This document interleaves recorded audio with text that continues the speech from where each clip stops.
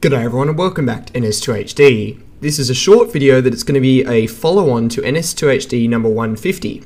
Those clever ones among you will remember that NS2HD number 150 was all about waypointing and the commander delivering waypoints to tell his human marines what he needed them to do in battle. And this video is incredibly short, and all it is by chance I jumped into a game and first I killed this unfortunate skulk. Where is he? He's up there. Oh yes, you're dead.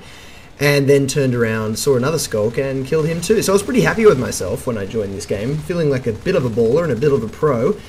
And then I realized, hey, this commander is actually giving some waypoints. And I was luckily frapsing just by chance. It wasn't, I don't think I was intending to cast this entire game. And note this, we've got waypoints moving to an extractor. We've both followed those waypoints. And we're now saying in position, need orders by pressing C, is it C4? I'm not sure.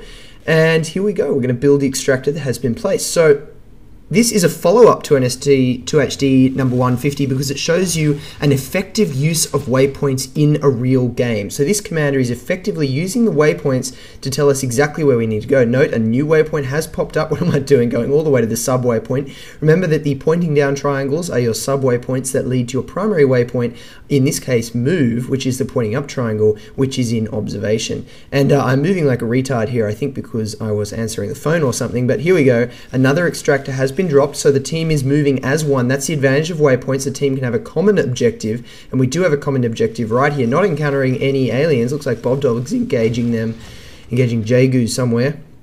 And there we go. That is pretty much it for this video. I just wanted to demonstrate good commander orders. This commander is ordering us all around the map to achieve various objectives. In this case, building lots of resource towers very early in the game. And we're able to do this because we're moving as a team. I got lost there for a moment from my team. And so that's it. If you haven't seen NS2HD number 150, make sure you go and look at it. I will place a link to it in this video's description and hopefully in an annotation as well. I just noticed as I was recording this, build 171 has just finished downloading onto my Steam. So I will get into that and have a bit of a play and probably put some 171 videos up in the very near future. Until then, thanks for watching everyone, and I'll see you all soon.